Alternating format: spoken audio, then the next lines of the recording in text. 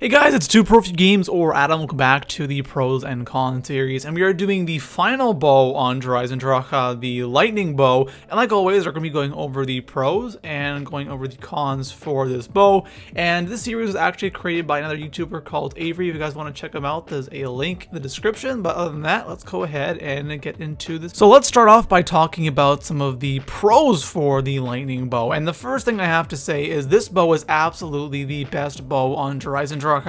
The other bows are pretty good. This thing is borderline overpowered. Like it's absolutely amazing, and it's the high round bow. So if you want to go for high rounds, this is definitely the bow you want to use. And the reason why it's so good for high rounds is because how many zombies it kills per shot. It has the attack lasts for a long time, unlike some of the other bows. This can kill like 24 zombies per charge shot. Other bows cannot do that, so that's why this is so good for going for the higher rounds. Also, it is absolutely amazing for reviving other people because you can just shoot the charge shot.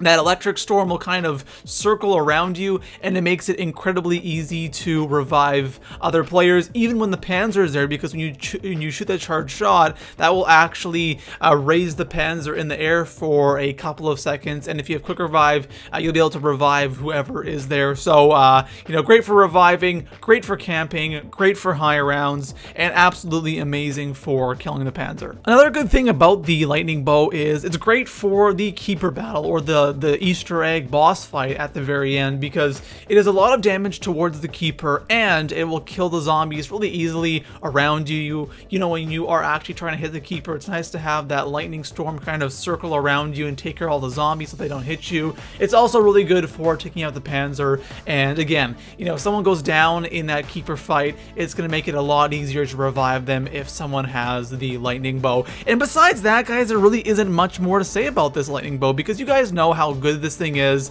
The only way to describe this bow is overpowered, and I've mentioned that, and this thing is probably the best weapon so far in Black Ops 3 Zombies. It is that good, it is that overpowered, and it will literally take you to any round you want. Okay, so let's go over some of the very few cons that the lightning bow has.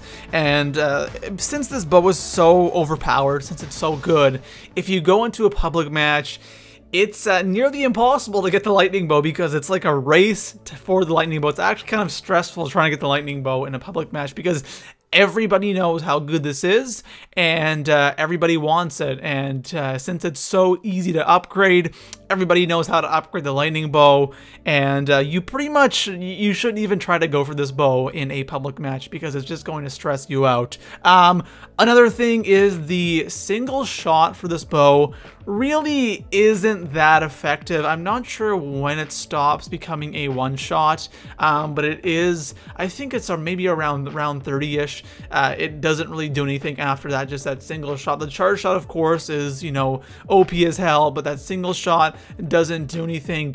Unlike some of the other bows where that single shot will pretty much do something for the entire game. So I guess that's something that really isn't too good about this bow.